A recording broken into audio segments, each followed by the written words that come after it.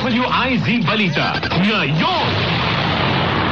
Ang balitang ito ay inihatid sa inyo ng Petron. Petron knows you deserve only the best. Ang bahaging ito ay inihatid sa inyo ng the SM Store. Enjoy hassle-free shopping from home with your very own personal shopper from the SM Store. Just chat via the SM Store Facebook Messenger. Send your shopping list and have your quality assured items delivered or available for pickup as early as same day. Multiple contactless payment options are also available for your ease and safety. What are you waiting for? Chat with the SM Store personal shopper now through the SM Store Facebook Messenger or visit thesmstore.com and get started with your shopping.